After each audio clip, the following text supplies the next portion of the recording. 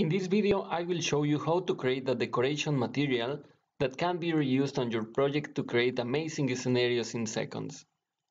Basically, we will take a free asset, organize the content into groups, and then using it to decorate the scenario. This tool can work with any prefab. This could be animations, lights, sprites, particles, or even characters. So let's jump into it.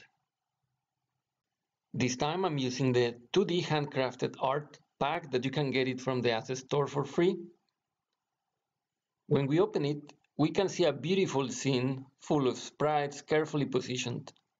The problem is that if we want to replicate or extend it, it will take us years to create something similar in a large scale. So let's get into action and create something reusable from it. Let's start with the decoration material that will contain all the groups we need. I start by creating decoration groups, selecting only elements related to each other, like the lights, the rocks, the grass behind them, etc. I will hide the current elements and create the base of our new scenario, a spline. To add elements to the group, all you need to do is to drag the asset in the category. Once we created our groups, we can start to organize them and create a rule set for them. If we select the 3D and auto order, the elements are all together at the spline position. But once you set a minimum and a maximum distance to cover, you will notice that the groups are already organized in the same order that they appear in the inspector. When you drag a group in the inspector, also the positions are updated in the scene.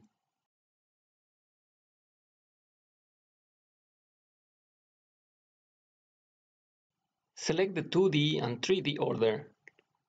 Similar to the 3D position, you can set a minimum and a maximum order in layer, and you can see that now all the sprites have a correct order.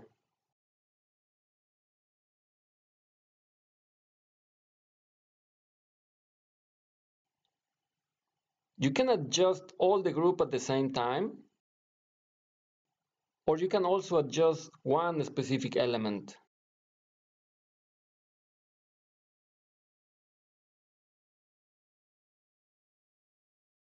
Now, the last problem is to place them in the exact position we want. This looks very organized, not so natural. Let's switch the controls to manual. As you move the slider, you can see the whole group is moving in the scene. In the inspector, we can also see which groups are overlapping with each other and play with those values.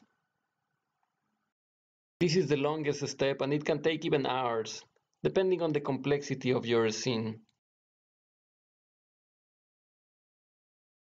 And finally, you can select which shader or color to apply to all the groups or to each group.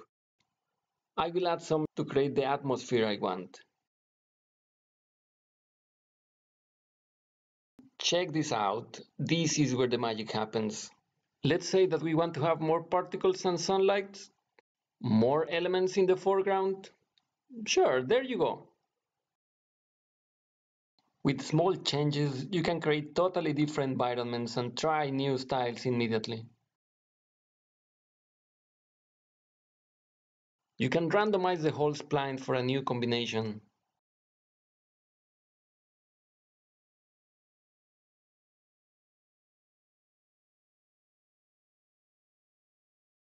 Just draw the path and watch how your scenario appears.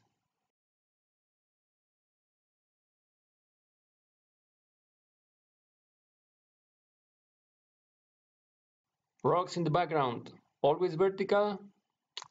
Done. No more ground 2D layers, no more ground positions. Adding or updating elements takes just a few seconds.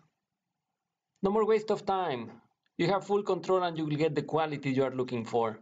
And the best of all, the material can be reused on any spline, on any scene. I hope you enjoyed the video. The Spline Decorator is also part of the Spline Terrain 2D, among other useful tools for scenario creation. Check the link in the description, and if you have any question or any request that you would like me to add in the tool, you can find me on the social media, website, or the asset store. Thanks for watching and see you next time.